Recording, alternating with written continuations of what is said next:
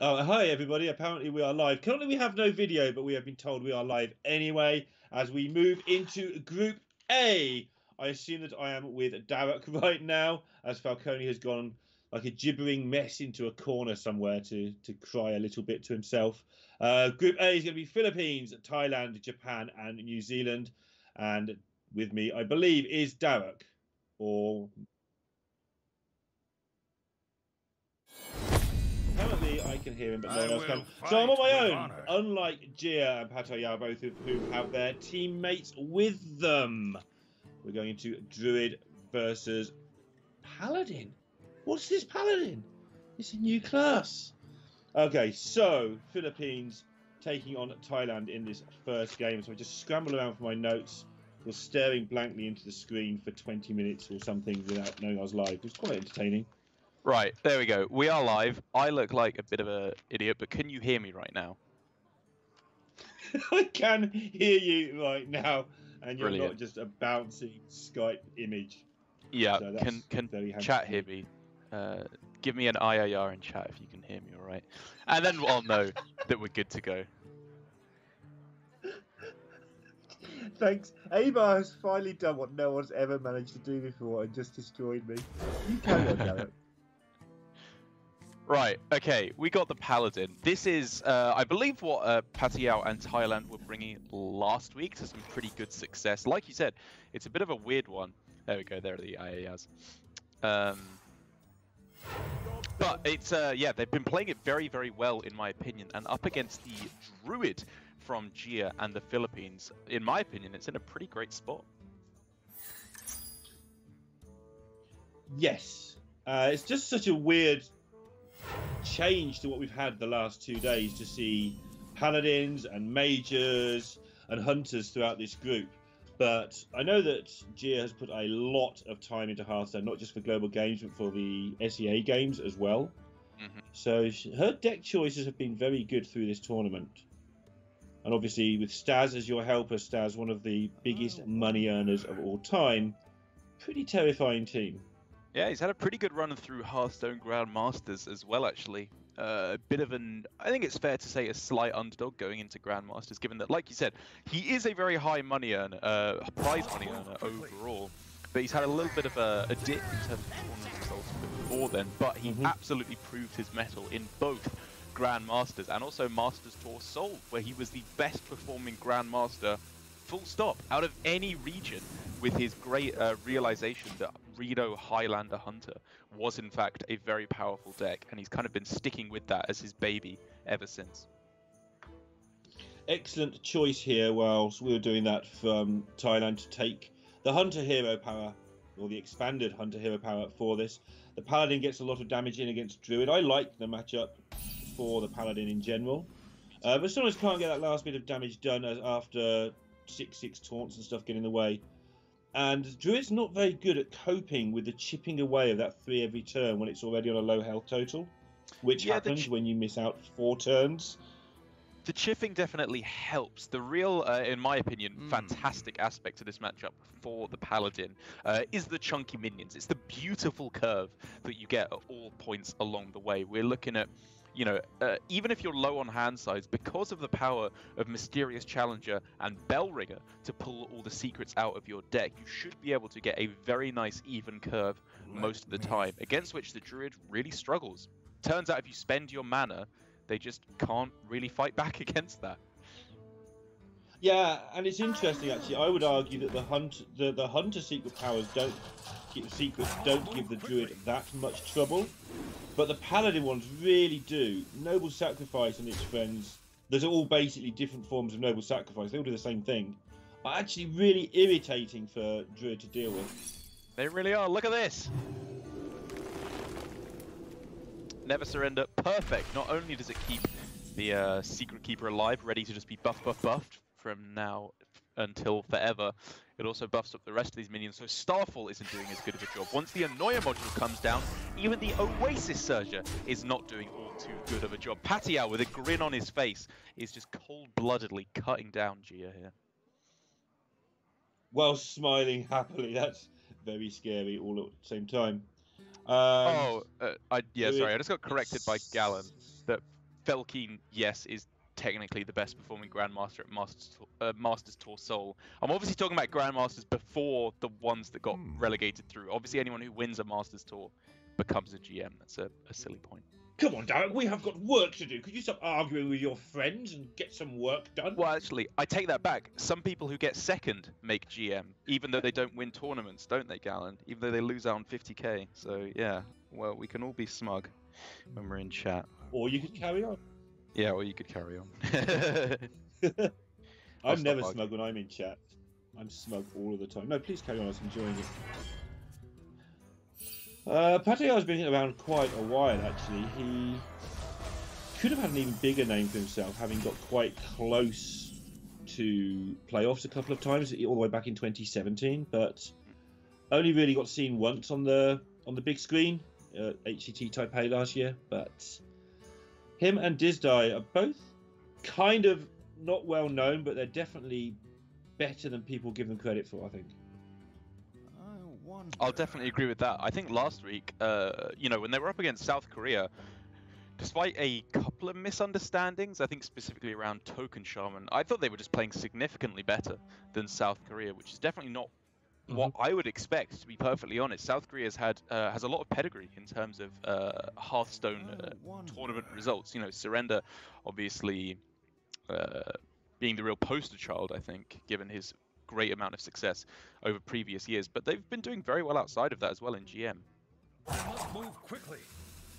Yes, going back a long time, it was always vaguely amusing that South Korea weren't particularly good at Hearthstone because they were so good at every other esport.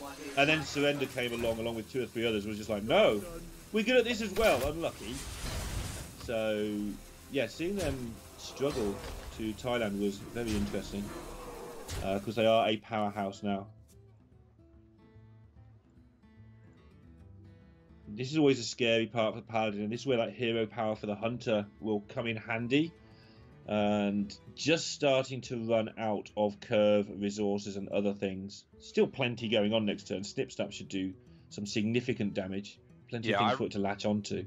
I really like the way that Pattaya has been playing this game. Like the way he's kept Snip Snap deliberately until turn 6 when it would have been good on turn 3, I think was a very, very smart way to play it, because he's managed to spend all his mana up until this point anyway, and he's able to get a very, very powerful play on turn 6 as well. And he only needs to fill 1 turn before he's hitting Ragnaros itself.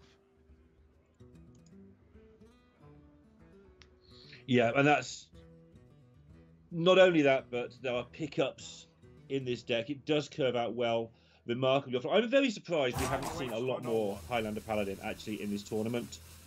I feel that all the 4th decks are kind of meh, and it's certainly no worse than most of the others. I know they have specific jobs to do. We've seen N'Zoth Rogue to do a job, which is kill warriors, but this deck is just pretty solid.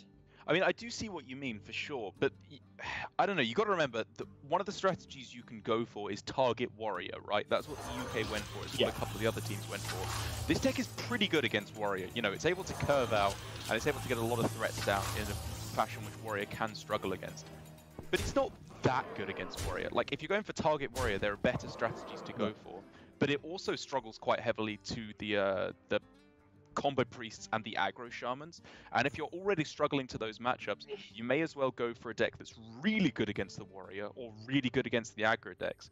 Like, personally, I think it's a little bit of a weak choice at the moment, but like you say, you have to fill in 4 decks, and maybe as a 4th deck it is a little bit underrepresented, because I mean, if you can hit druids, it's amazing. Yeah, and it's just one of those decks. Like, I do agree with your point. There's 2 ways you can play Conquest. You can target a deck, usually the 3rd or 4th strongest, which is where Warrior lives, or you can just have good percentages all around.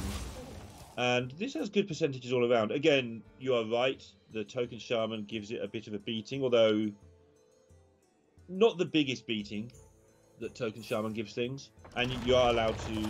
I mean, it probably gets protected, but I think it does fine against most decks. But Highlander Hunter's another option, and then, like you say, we've got the targeting strategies, N'Zoth Rogue, various druids. I think Druid has been the revelation of the tournament, actually. How can you just talk over this crime that is happening before our eyes? This is a federal offense. Drawing the one best 7-cost card in the deck in the one turn where they needed to fill the mana before Ragnaros. It's Insane. what the deck does. I mean, I did it every time when I played this deck. Yeah. Oh, that is so. It bothers me when because I didn't play Highlander Paladin. I saw it always curves. I'm like, well, that's just luck. And then I played it a lot, and it just always curves out. Huh. So I'm gonna have to give it a try. I haven't played all too much of this deck. Highlander decks should not just always rip the right card at the right time, but it does feel like it does that I mean, so often. When they play Mysterious Challenger, yes, I agree. Your top decks become fantastic, but before that, like almost like a third of his deck is one drops. He shouldn't be finding that there.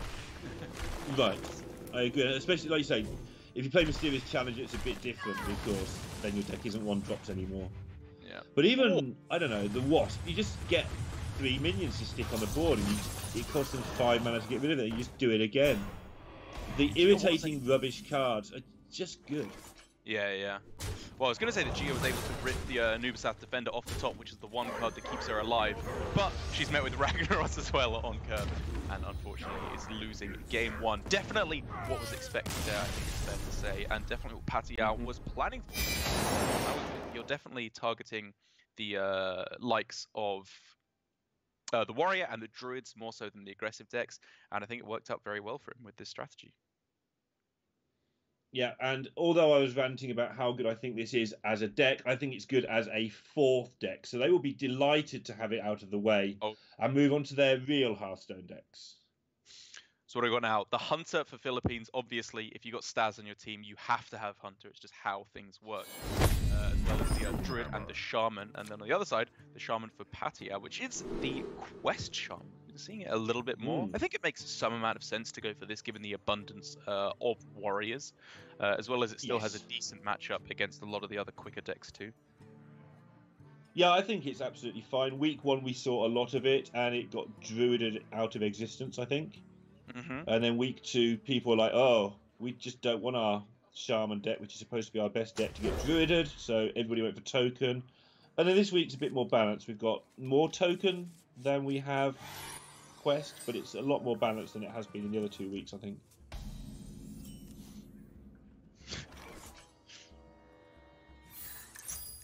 For everyone in chat, there's 2 lights in this room, and there's one directly above me, and I forgot to turn it off. And it makes me look like Uncle Fester when I forget to do it, so that's why I look like a bit weird in that one. Well, that's all fixed next now. Cosplay stream coming up. Oh, can you imagine? I've got the right posture for Uncle Fester. Like, years of playing Hearthstone into the wee hours of the night without ever standing up or doing any exercise has warped my body into a good Uncle Fester. You do realise you can play Hearthstone and exercise at the same time, right? Good one. Anyway, back to reality.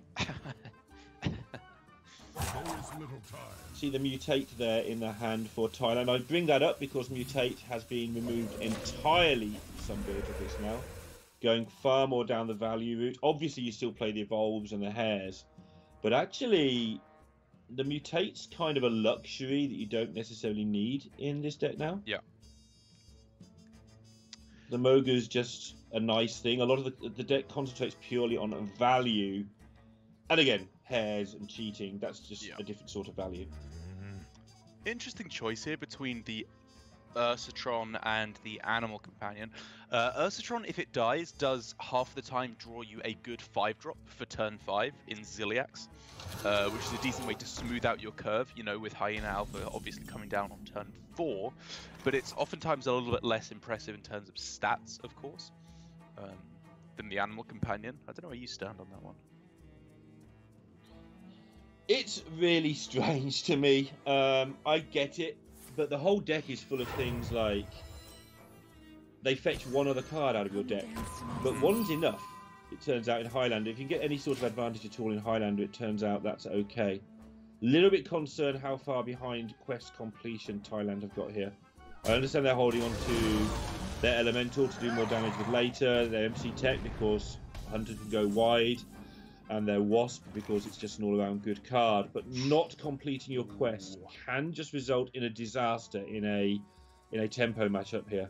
That's true. That is true. Because you haven't got the best tempo cards outside of the one they just picked up. Weird old position now for Pacquiao to be in. He's ruled out at this point Pressure Plate, Snipe, I think, as the only two secrets, because he's only played a spell and a minion and then it died straight away. So he's definitely still afraid of Rat Trap, which is why he will be cautious to go in too quickly on this Mogu. He'll also be afraid of Freezing Trap, so attacking with it at all is something he has to be very cautious of. This is not an easy turn that he has to make here. It's not. I think I'd have liked to see them throw the Wasp away last turn. Just to play around with some of these issues. It tests for things, it gives you a Freezing Trap tester, and then it makes this turn a lot more easy. They played Coin into Piper, right? So it tested for more stuff that way. Sure. Yeah, that's fair. Downside here, obviously, of course, that it does activate the Rat Trap, but they do get to see. Oh! What even happened there? I was going to say they get to see that it doesn't get back to Freezing Trap, thankfully at least, but I wonder if they should have played a Evolve there. They could have got a bunch of 2-drops and a 9-drop out of that 3/8, which is a pretty big upgrade. No, I like this. I think they've gone with the we can take care of this, we think, next turn, because they've got to trade into us. And then proceed with the Evolve for some more value. Maybe it'd be worth gambling on a 9-drop, but I think the Rat just kills a decent number of them. And it doesn't kill a 3/8, which is important as well. Does not. Ziliax does, however, along with the Rat.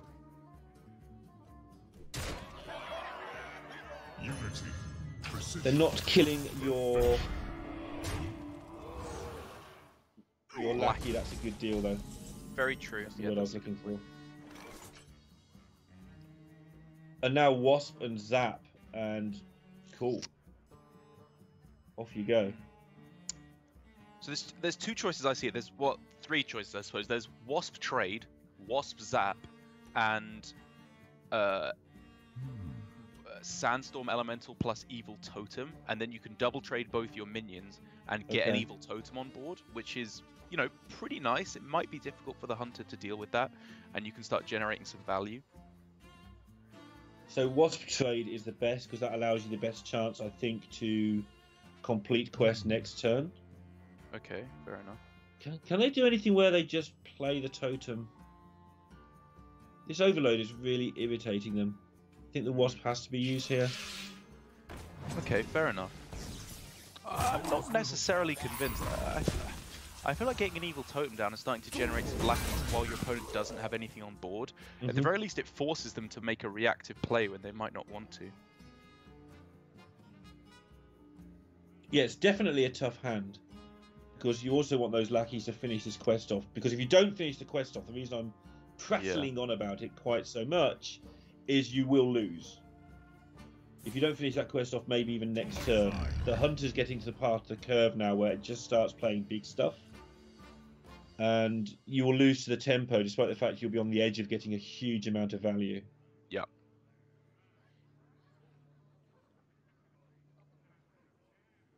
And you really don't want to play your Darudi Elemental and your MC Tech next turn for no reason other than completing the quest.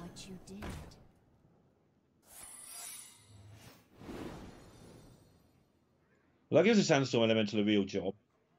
That being a Snake Trap. That's true. They can use the Zap. I mean, I guess they'll probably want to not activate the Snake Trap if they possibly can. Ooh. Maybe they try to on purpose now with Mogu to see if they can reduce the cost down with 3 1/1s and then obviously zap them all away with the Sandstorm. Well, I shouldn't say zap them all away when Zap is actually a card in hand. But yeah, that's awesome. Well away. done, Dammit. Steal some with your tech and then blow them up. Oh yeah, that's true. It could be that, yeah. Because that can be quite handy. Yeah. Like, obviously trading in 1-1, if it's not Snake Trap first, you feel very, very stupid. So I can totally see why they wouldn't do it, and it's probably just Cast Division getting to me there.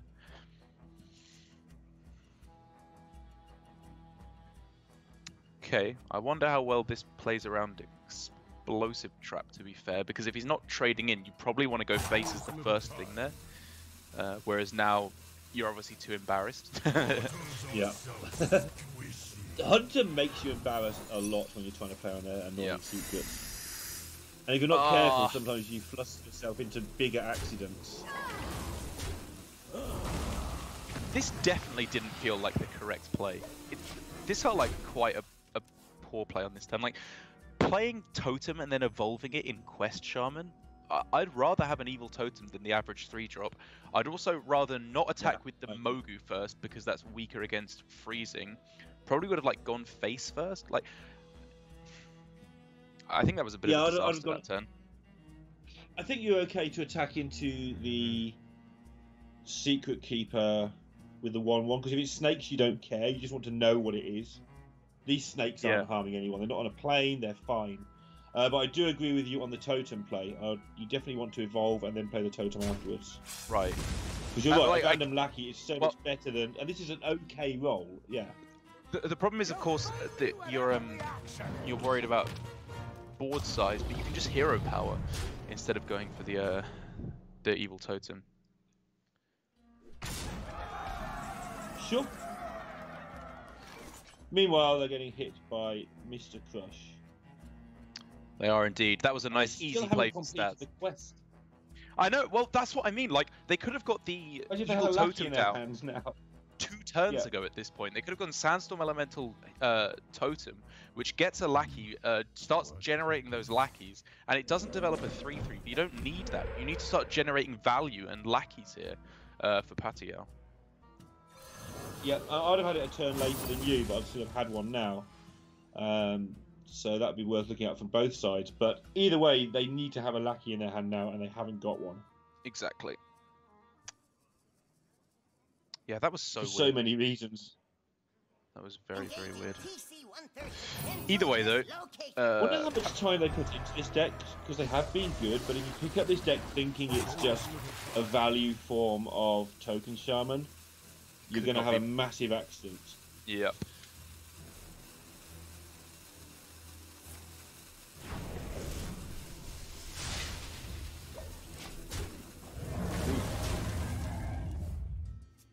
Okay, the crush is out of the way, but honestly for Staz, this really doesn't slow down now, especially with Zephrys the Great off the top.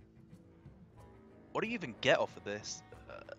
I guess you're probably not playing it now anyway. Like it's probably not worth it to come down. Get to turn 10, see how close you are to lethal, and pick Tyrion if it helps. Yeah, like if you were to play it now, you could get like Gavol's Shadow Priest. Isn't that good? MCT, fine, I guess. Yeah, it's all just a little bit underwhelming. I agree. So now the weird thing about this is that it switches over to the Hunter, who now has to get this done in about... Well, they have to get it done before Shudderwock comes off the top of the deck, which is obviously an unknown amount of time. Yeah, eventually it's going to be Novice Engineer or Cable Rat or Shudderwock, like you said. Like, something's going to come down that's good enough to pull things back.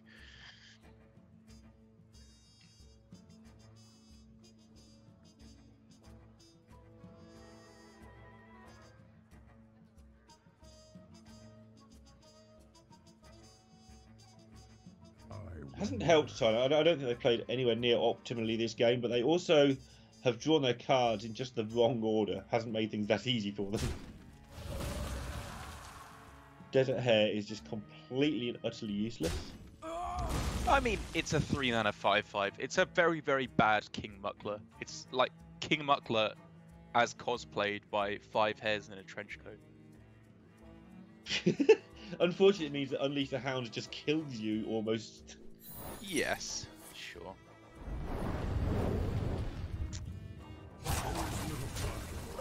But I like the reference anyway. It's been a while. I don't know. Even there, like attacking face with the 1/1. You know, yes, congratulations, you test for Explosive Trap. Like, I don't even know if that's worth it. Like, obviously with hares, you don't want to have an explosive trap up. But when are you going to be going face anytime soon? Like, you're clearly playing defensive from here It's on in. lethal! It's actually lethal, right? Can I add? I can't add. It's not quite 5. lethal. They're 1 mana short. No, they can I'll go go for Savage Roar, Bloodlust, right? and they can only get Savage Roar. What about Savage Roar? That's still lethal, right? Is that 15? Yeah, no, it's 17 because there's 5, 6. It gets a buff of 6. Yeah, it's lethal, Cool. right? 5 and 12. Yeah, it's lethal. Yeah, I was thinking it's 5 and 10 for some reason, but I forgot you get 2 for your face. So I looked good, then I made myself look bad, and then you saved me. That's a pretty cool way to close things out. The Desert Hare looking significantly less powerful than it usually is here. Finally, some justice for the hunters of this world. Staz, unsurprisingly there, getting the win with his Highlander Hunter, as he has been doing. Feels like he's been on an absolute tear with his Hunter decks, and does bring us to 1 game apiece now between Philippines and Thailand, and there is a Druid and there is a Shaman on both sides. Yep, and I did have notes, but they all vanished in the excitement that was the beginning of this stream. But I believe that the Philippines Druid is slightly different built. I'll look that up for you during the break, which I think we'd better take now while I sort everything out. See you in 3 minutes. I'm so sorry, Derek.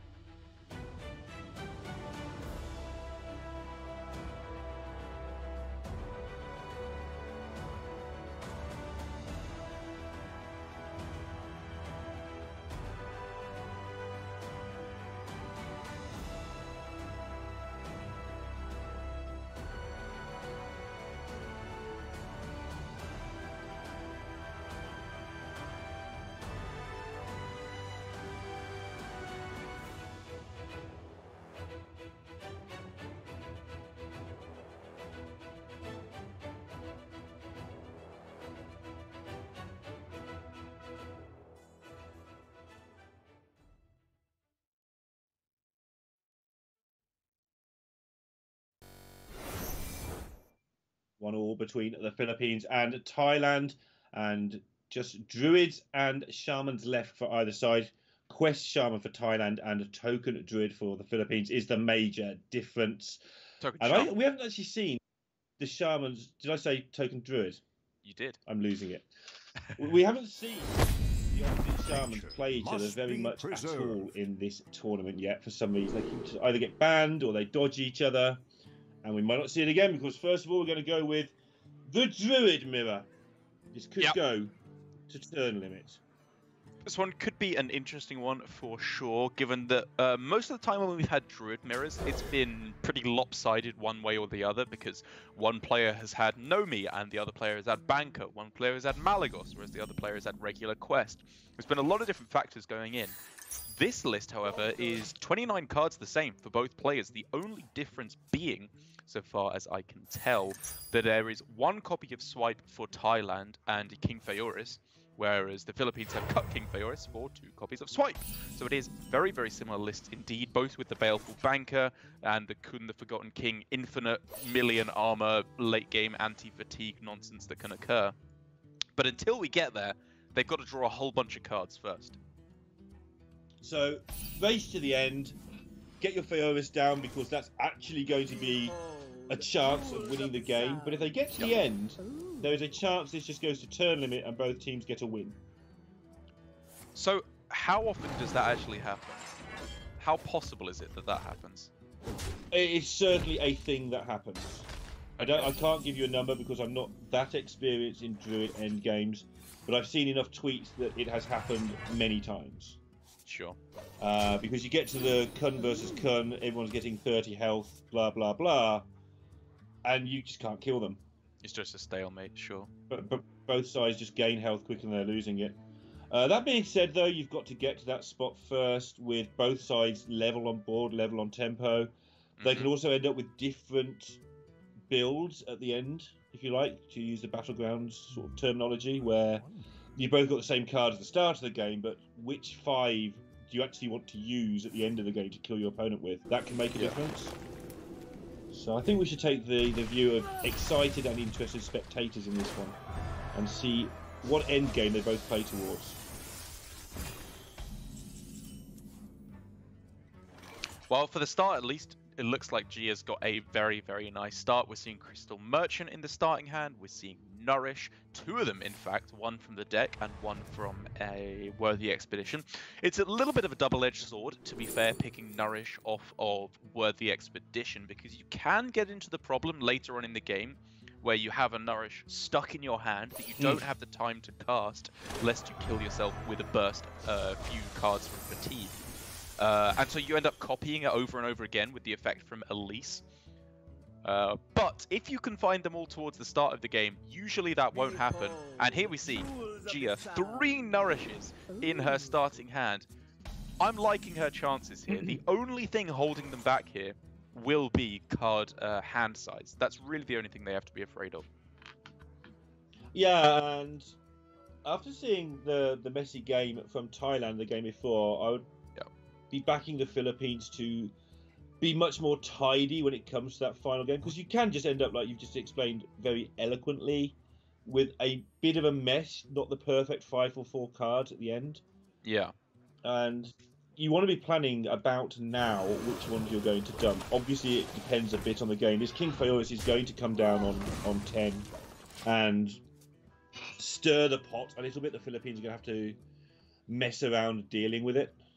Yeah, I guess that's actually and that a pretty can lead to accidents. Yeah, pretty good point you make, that I said the only thing they have to be afraid of is hand size. That's not quite true. These Druid mirrors are not the same as Warrior mirrors, where early tempo equals 0. You know, it doesn't make a difference because you can't kill your opponent 99 times out of 100. In these, you can. You absolutely can just tempo down your opponent. And here for Pasiao, with a double Cenarius King Feoris opening hand, with a Nourish to boot, to ramp up there a little bit quicker, maybe we're just looking at a turn 6, turn 7 lethal here for Patiao in the next few turns. Yeah, and even if that doesn't actually get there, which to me it looks like it could well do, it's going to distract what the Philippines are doing. They're going to have to mess around with their Starfalls and not have any fun. And like I say, King Feoris can just... It's the same as an Evolve, right? Sometimes he just wins the game. Even... Yeah, it's going to be massive as well. It's just going to be the world's biggest Feoris. If Patiao... 2 5s, a 6, a 4, and 2 2s. Yeah. This is a tough spot, because potentially here, Patiao could go Wrath Banker on this turn in order to discard his late game and go all in on the early game advantage. That has a couple of upsides if he goes for that. Number one, he gets a 2/2. It's small but relevant. Number two, he gets another spell in hand for King Feoris, so that's a little bit more impactful on the following turn with a swipe instead of a Wrath. And he gets another Oasis Surger in his deck, which is not bad, you know, if you're going for an aggressive game plan. In the end, though, given that he has swipe as a pretty decent alternative to clear the board and have a similar effect anyway, I can respect keeping the late game potential still open, even though he's probably focusing more on mid game pressure for the moment. Yeah, he had the opportunity to trade into 1/4, but swipe emptied the 10th card out of his hand. So while I was a little bit rude and said I'd expect they're more likely to mess up than Philippines in this situation, actually just doing the good thing, getting rid of the useless cards, even in a situation where the game's going a slightly different way. And hold on to your hats, because this is going to be a bit nutty right now.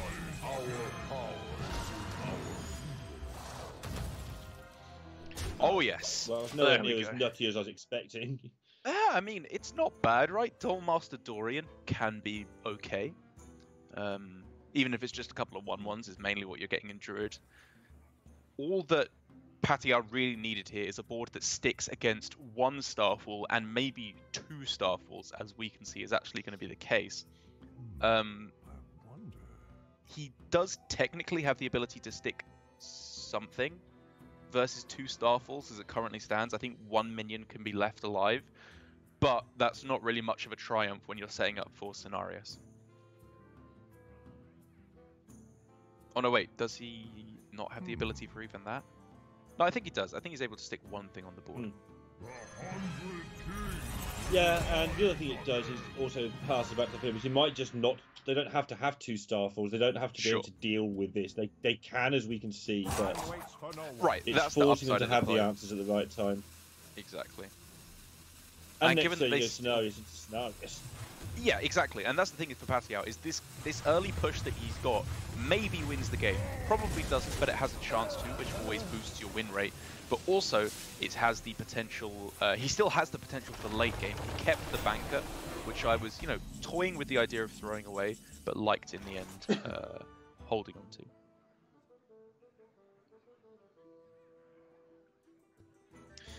Trades seem to work out pretty nice for scenarios. Obviously, there's always the Loti experiment that buffs everything so much. Pretty crazy decision there by Gia to go for 2 health on an Oasis Surger as opposed to the full 12 on her own hero.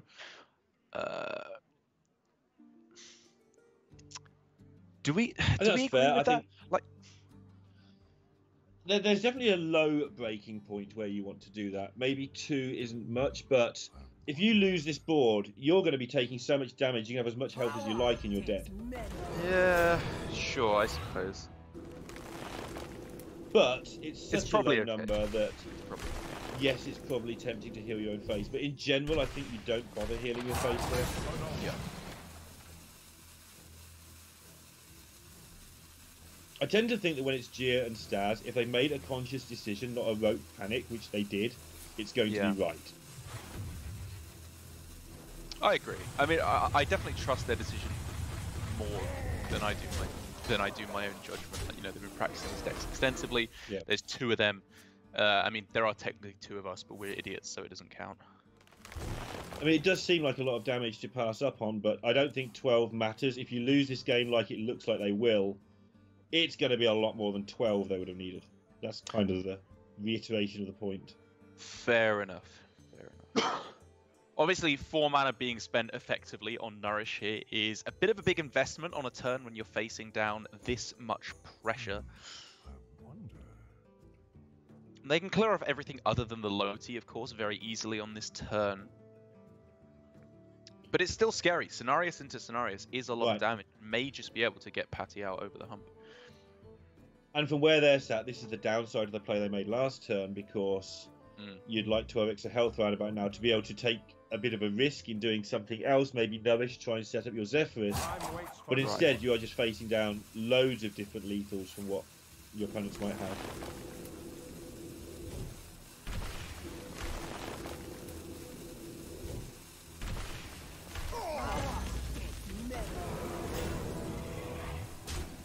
And again going for the most tempo orientated play. They had the double ferocious howl and all that, but no, just keep the board as good as you can. As these two guys are just going to square off against each other in stealthy form. Yeah, what are we looking at here in terms of Damahe? 6 to face, obviously, on this turn is the most we're looking at. But I imagine it's definitely going to lead up to being a Cenarius turn. Whether or not you attack, I guess, is up for debate. But I think when you have a 6-8 on board and your opponent's at 16, you want to start smacking him. It's super tempting. What to do? I just don't really see what else they're doing. If you go Cenarius, you don't need to smack anybody. Yeah. Who dares defy this ancient land? And again, they do have Starfall, they do have Wrath. Like, the spell power is good, but it's 6 damage. Like, I just think you got to start cashing it in here. Oh, they're still holding back though. This game's getting silly. I know. I mean, that's one thing I'm willing to say about it. I am just a smart gamer at heart. I can't resist that. It's a 6-8, and they just didn't attack it. How did you play Evolved Shaman for so long when you want to just go turn 1, Sludge Slurper, turn 2, oh no, I can't do anything, turn 3, Hair, turn 4, no, they're all dead, I can't evolve them. That's like different. Because you have to have that element of patience. That's like investing into later turns where you get to go face for so much more. Whereas here it's like, you know, 6-8. It's just deleted damage that just doesn't exist now. But it's an 8-10 next turn. Yeah, that's true. It's a big clear up of the board here for Patiao. For Gia, sorry, on Patiao's board. Obviously still no taunts in the way though, so Patiao could push 8 damage face on this turn if he wants to, or he could leave it stealthed yet again to buff it up to 10 damage with the 4-mana Cenarius on the following turn if he so chose. Oh, this is so close. Like, I thought I'd regained composure after that last segment, but I'm so close to just completely losing it again here with all these stupid minions that aren't attacking each other by hiding in the shadows. just don't. A lot of removal has been used here by Philippines, and they're still facing down a terrifying board. But the double Loti is just so insanely good. Still haven't activated their Zephyrus, down to 8 cards, I believe.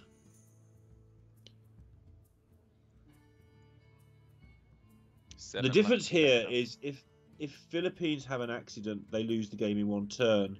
Yep. If Thailand have an accident, they have 1 turn to rectify it because of the health differences.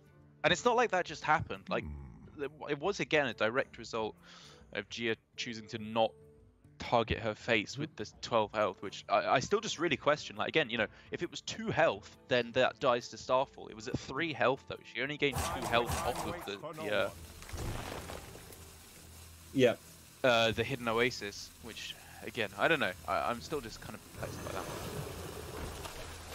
Oh, not perplexed. I got the reasoning, but doubtful of that. Yeah. It's a toughie. It's a very tough one.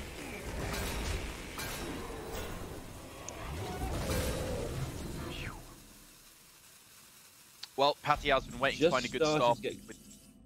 Yeah. And whether or not he actually needed the Loti, it doesn't matter. It's going to be clearing off everything other than the stealthed Loti, Kel Surprise, on the other side of the board. Could become a 10-8 unattacking Loti now if it wants. Humble beginnings as a 1-2. I've already mentioned the card once though. It's just like Shade of Naxxramas for the modern generation. Just sits there, gets bigger and bigger and bigger, never attacks, and then you die.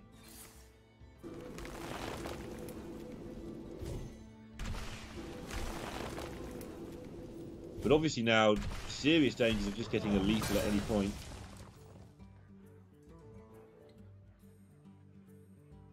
Digging there for the swipe, I think, first, before deciding to use this Starfall they really don't want to use now. Time waits for no one. Play the Worthy Expedition and try and find something, because you don't want to use Starfall on this board. And now it's too late. They've gone too far into rope land to make that play. And this Scenarios does not look right at all to me. Really? Why not? What do you think should have happened on this? Oh, okay. I'm changing my mind, I guess. I think that it gets cleared up too often by Zephyrus. I know that their Zephyrus isn't active. Maybe Thailand have factored that in. Yeah. Like, this is just another board that's really difficult to deal with. Gia has had answer after answer after answer, but eventually they run out of Starfalls or Swipes or whatever else, and Patiao's able to go for the lethal. And even if that doesn't happen, we got to remember, Patiao can still go for the infinite late game super fatigue. They both used their Kun the Forgotten Kings, so the super armor gain potential is deleted from the decks. Oh, something that's relevant here, actually. Philippines are playing 2 Hidden Oasis. So, Thailand, right? I don't know. They both are. Yes, because you notice there's one card. Double Hidden Oasis is quite unusual at the moment, at least in HGG. And makes a big difference to why you'd make that decision earlier on. You think you're going to get your other one at some point. Right, yeah. That definitely factors into it, I agree. Especially as there was, I believe at the time, 2 Ferocious Howls in hand, which incentivizes you to play a little bit fast and loose with your health. Going the Flame Strike, which of course does 5 damage, and now they're having to activate just to get a taunt on the board. Yeah.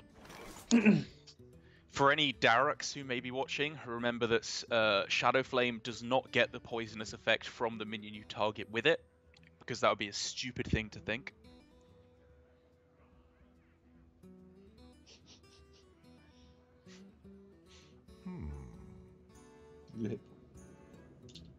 Rip me. Right, now we've got down to the end game, and it looks like it might matter. As in, we thought all the way that it looked like Thailand were going to get this done with damage, and they still might. Yeah. Well, I mean, they're going to now. They're going to have to at this point, because they've played their Elise. That is able to die at this point, and both their bankers in hand. That could shuffle 2 extra cards in deck, but that's as good as it gets at that point. They're not going to get any more than that. They've given up their infinite fatigue capabilities. So if Gia can stabilize here and clear off everything from the board, they're just going to win. Yep, she still has Scenarios available. I say that because Zephyrus is gone, which makes things a lot more messy. But she should still have some sort of... I think Kun's gone as well, actually. It has on both sides. So these infinite combo for Philippines, yeah, they just can't get it done. It was close as anything. And 2-1. It really was really close all the way through that.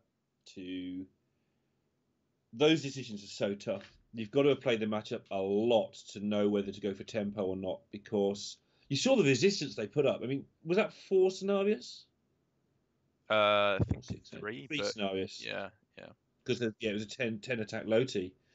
3 Scenarios, and it only just fell over the finishing line. Yeah. Flat on its back. For Doomhammer. It was a very weird game. Again, you know, I don't want to say it's being too results oriented to say that if they targeted their face with a Hidden Oasis, they would have been able to survive, because maybe their minion would have died easier. You know, maybe they would have died anyway on a couple of turns' time.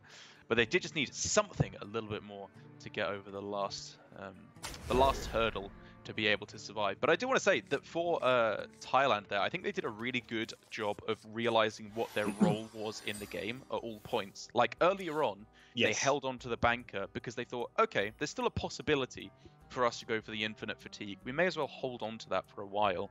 But at a certain point, they realized, okay, we got to go all in on the damage here. They threw away the Elise infinite fatigue combo, which I think was a very clever way to approach it.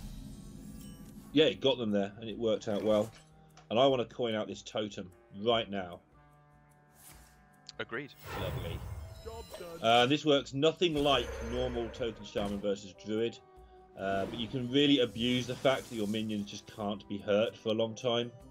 Pointing out this totem means you complete the quest so quickly. With a completed quest, you're a happy little shaman. It's a very close matchup, so you do have to make the most of the things you can abuse. Was the Innovate and in hand on turn 1? I didn't actually see that. Yes. Gia? Because if so, a lot of time players consider going for Innovate Crystal Merchant just to be able to fight back against exactly this from Dizdai's side in the Evil Totem. Yeah, it was in hand.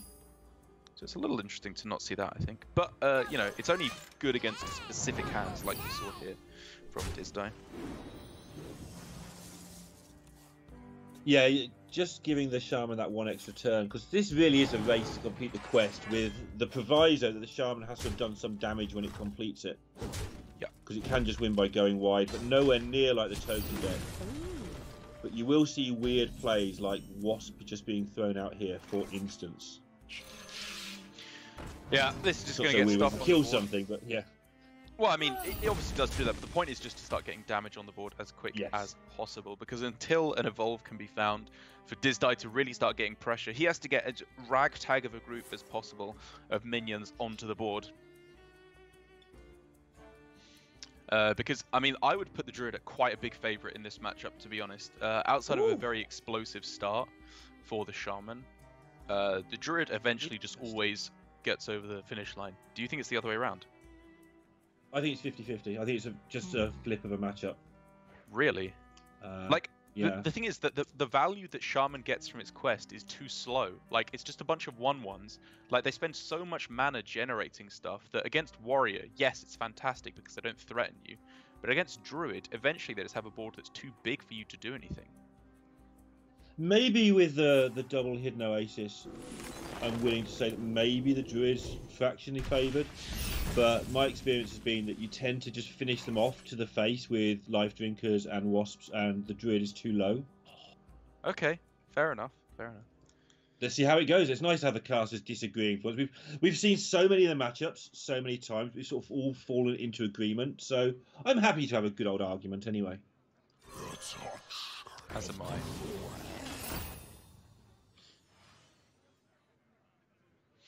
Obviously, a lot of the win condition is stored in the hair evolve, even now, though. Let's not mess around with that. Sorry, I just started hearing you twice once. Is that better? No, it's not. I think you might have been unmuted for me. 1 second, sorry, you take over, I'll sort this out. Okay, yeah, you have a look, see if I need to do anything. It's not been my fault many times, but sometimes it is. Okay, so one more turn left for Gia and Staz to complete their quest. No dangers of bloodlust or horrible things like that to worry about like they normally have to against Token Shaman. So this board can be largely ignored. Just pick off the relevant minions that are scary. Interestingly, going for not a Lackey there. It is a 2/1, not a 1/1, but personally, I'd have picked off the Lackey there. There is a second Wasp available, so... I think playing around Wasp number 2, I'd probably rather just take out the 2/1 there. Especially given that bouncing back a 2/1 is probably better than bouncing back a Lackey in that instance. Fair. But I can see your point. It's definitely something to consider. But this is kind of the spot that I feel like Shaman always gets into against Druid, where, you know, this is not a bad Shaman hand at all. They've got both copies of Evil Totem, they're generating a lot of lackeys, the quest is going to be done nice and quick. But what have they achieved? What has actually happened as a result of all of that? They're just going to lose board control to Oasis Surges and Starfalls, and then die. Yeah, I mean, they haven't done enough damage through no fault of their own, I hasten to add. They have been tempoing as best they can. But they are setting up a ginormous Shudderwock for one instance. Having a load of lackeys, I feel is stronger than you might be giving it credit for, although I know you know what you're talking about, so maybe not. And just not so easy for the Druid to just set up a board and kill you when you do have the quest completed, which is the current situation. Yeah. That being said, Starfall is going to make me look a little bit silly if I'm not careful here.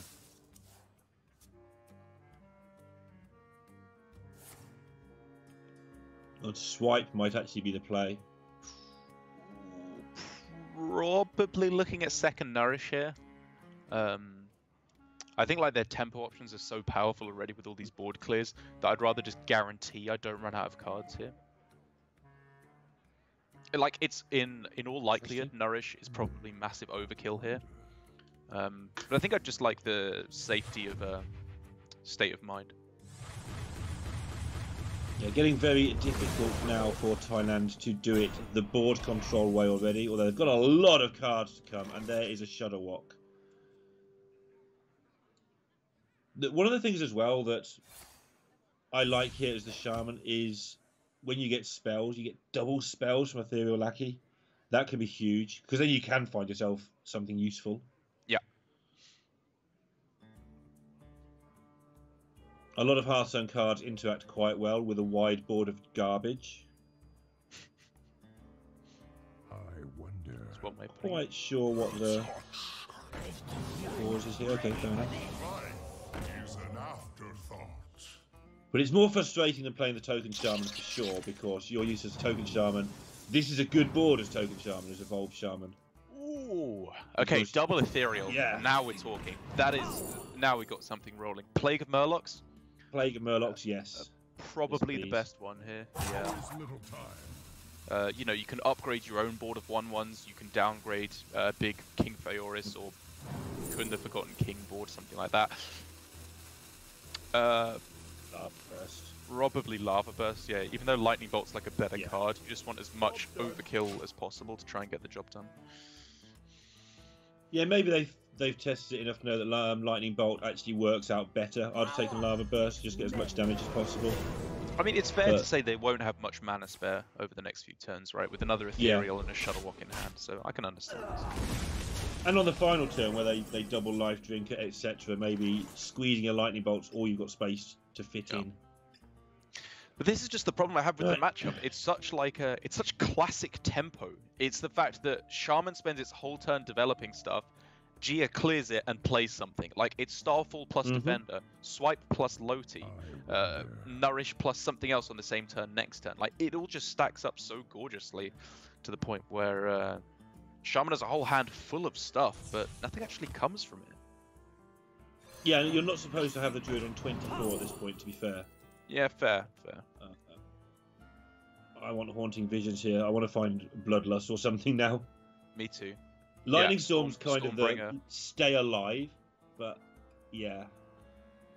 I want one of those cards you're talking about. Like Lightning Storm isn't shaped very well against Druid minions, but to be fair, you do have the Kobold Lackey and the Lightning Bolt, which help make it a little bit better. And there is the Stormbringer that we were talking about. Now we're looking at some kind of a play with Hair plus Stormbringer on turn 9, or if they can stick a board, maybe something a little bit quicker. Maybe it's Hair on this turn, just to try and stick something on board for Stormbringer. I think I like that. Yeah, that's hard to do from cast division point of view. We've seen This just overdraws. 2 removal spells, so I actually think that was quite a you lot don't of mind better play. overdrawing here. I mean, guess you like, could overdraw Evolve. you don't mind overdrawing that much, but it's just one that you don't. If you're overdrawing anyway, then why is this play that good? Yeah. There've definitely been some wobbly play on this deck, both last game and this. I could definitely just be letting Cast Division get to me here. Like, Hair with Evolve is pretty good, but given that this is starting to quite clearly slip away from you, maybe it was best to just take the chance on it there. You get 5 1/1s, and you can then play a couple of 1/1s thing with that- the Stormbringer next turn. My hand is too full. Oof, there's the punish. Oi. One thing that is surprisingly hard here, and something that took me a long time to stop doing when I started playing this deck, is you... Sometimes when you're roping and you've taken too long deciding on your turn, you Yeah. can't empty your hand. You look at all your cards and they all draw you more cards and you start panicking. And I think that may have been a thing there. Maybe. Don't want to insult them too much because maybe they just chose to overdraw. But the other thing is, on the flip side of that, you can soon fill your hand back up again. So overdrawing is not quite the disaster it would be in other decks. Unless you overdraw Evolve, in which case it's an absolute disaster.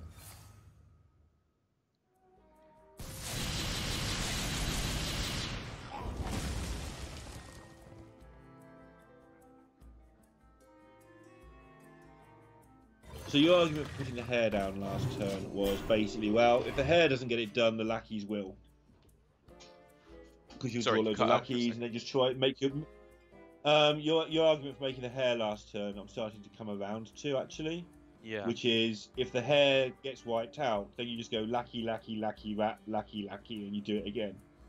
I mean, You just yeah. make your own hare. My point more than that was just that this game's slipping away anyway, so I want to start taking some risks. Like, this could very much just be a case of my very pessimistic view of the matchup. Like, maybe Dizdai correctly sees that his position isn't as bad as I think it is, which, you know, fair enough. He's probably played the matchup more than I have. I don't know. I feel like I wanted to do something that has a very high potential upside, given that on average, Druid just draws a whole bunch of minions, locks you out the board, blah, blah, blah. You know, we know what Druid does. It's the same every game. There's not that much variance. To build on that to some degree, people sort of say, why does it matter what percentage the matchup is in terms of your plays? Well, we have slightly different views on this matchup, and we're making different plays because of it, so it doesn't matter who's right or wrong in this instance, but when those people ask, what matters, why does it matter? This is why it matters. How you perceive your position changes how much risk you need to take one way or the other. Big time. Big time.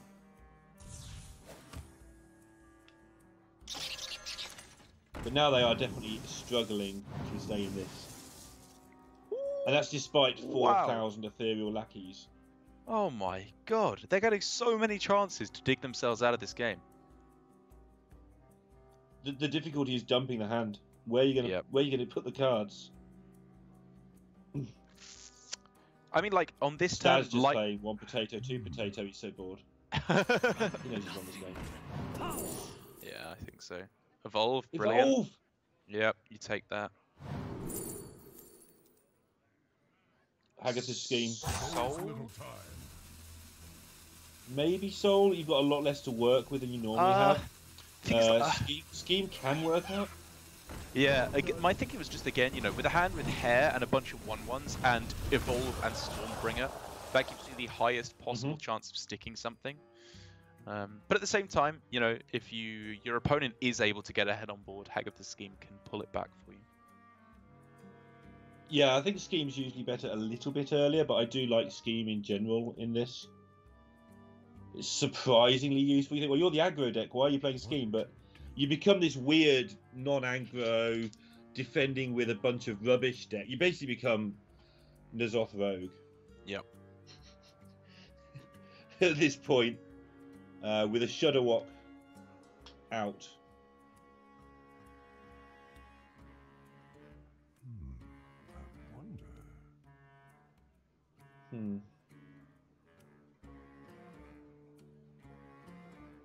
Yeah, I think the key demonstration of how to play this deck was Mexico in week 1 in both their matches. They always seem to have 9 cards in hand. They always seem to have a big board. This was against Warrior in particular, not so much Druid, where you're under more pressure. But they always seem to have just the right stuff going on. And watching Thailand play, you know, they're burning cards, they're panicking a bit. Doesn't seem to be working out quite as well for them. Yeah, it feels like it's a little bit of ad-lib here. You know, it's not a well-oiled machine for them. They're having to figure it out on the fly somewhat. Which, again, it's Quest Shaman, you know, that no 2 games are the same. It's very different from Druid, which has very, very few discovered cards. The deck basically functions the same every time in every matchup. Whereas Quest Shaman, you know, look at this hand. I don't think any player will have seen this exact hand before, ever. Yeah, good luck if you have. I think I have reached the point now, though, where I'm agreeing with you on this particular game, not necessarily the matchup in general, where you've just got to evolve some stuff and hope you get away with it. That's right. Or, more likely, you are done. Yeah. Sure, yeah. We need to see Shavalas, Ziliaxes, basically not this.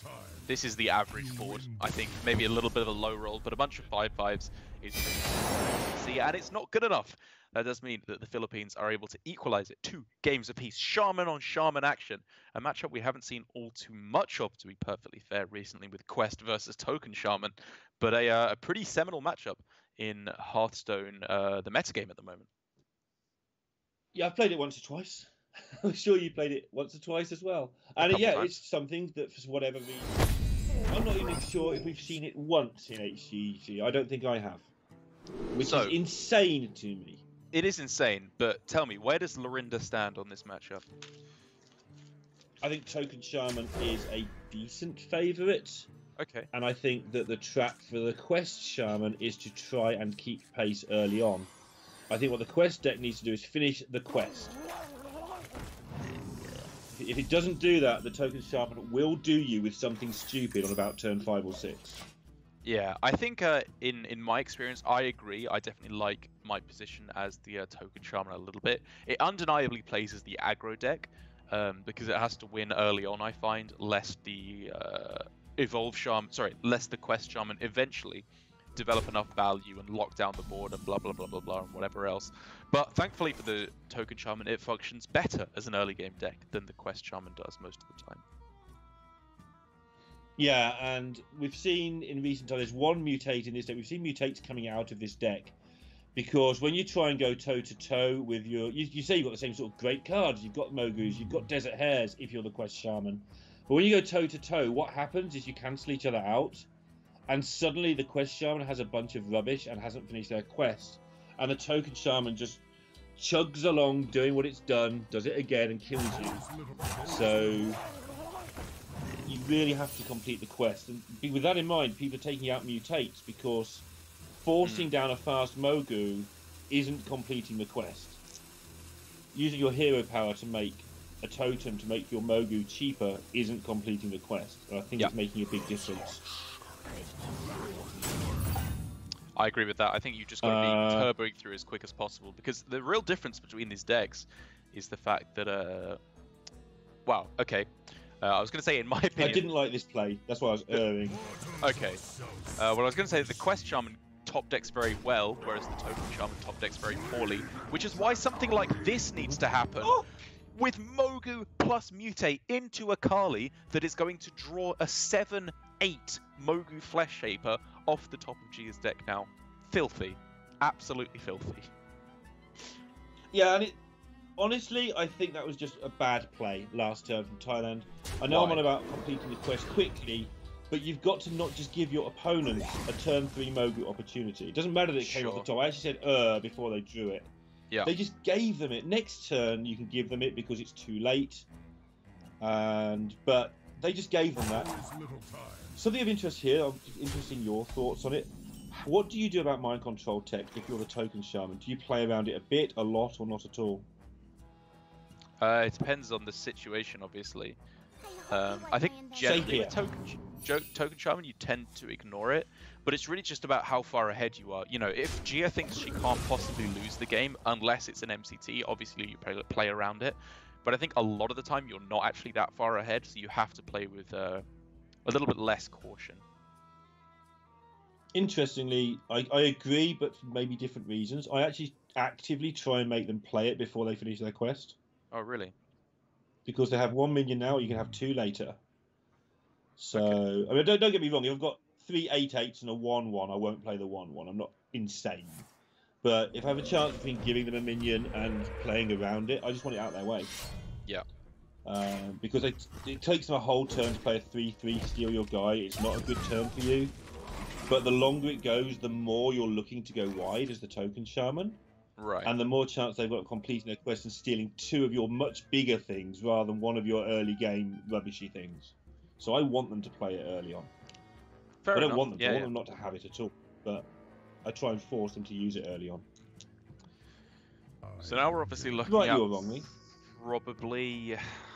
I don't even know here. Like, you know that Akali the Rhino has drawn all the rush minions is going to because there's only 2 in the deck. So it's really just the 5/4 body that you're afraid of right now. But the problem is you don't want to play an MCT because it just dies to the Lickham as soon as they overload. So it's probably Novice Engineer plus Cable Rat to start completing the quest as quick as possible. I agree. Yeah, that puts you onto 5. Then next turn, you'll have 6 mana available with a coin. You can use 1 of that mana to complete the quest, 1 of that mana to use your hero power, and 1 of them to play your MCT onto potential 5 minion board. And all combinations of other good things that can happen around having completed your quest. It's horrible. Of course, Token Shaman can just bash you about this turn. But I think you've got to do it. Everything else is just a play to hang on for no reason. Right, they're just hoping there's no overload card at all, and at the moment, rewarded. Weirdly enough here for Gia, she needs to wonder if it's actually worth evolving the Mogu. Although actually, having said that, you definitely just evolved the Akali into a 9-drop. That sounds much better.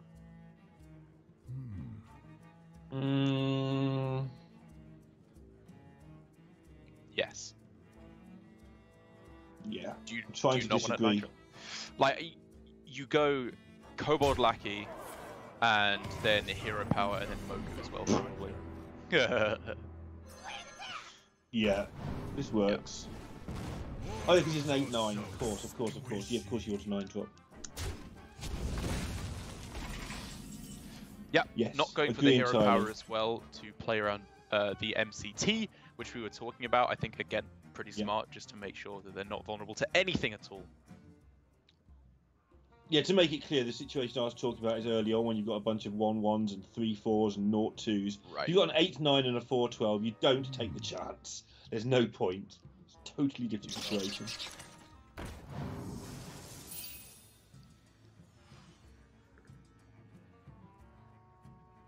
They're in so much trouble here.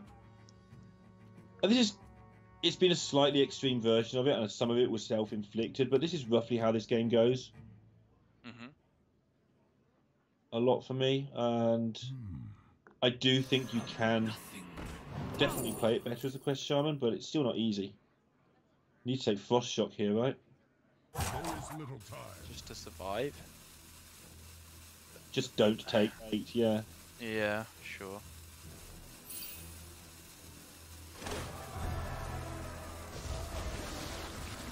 And you need to play Novice Engineer because you need cards next turn. For me, at least. Yeah, I think they probably want to save it to go with the Hero Power, but honestly, that seemed pretty wishful that they'll even get to that point at all.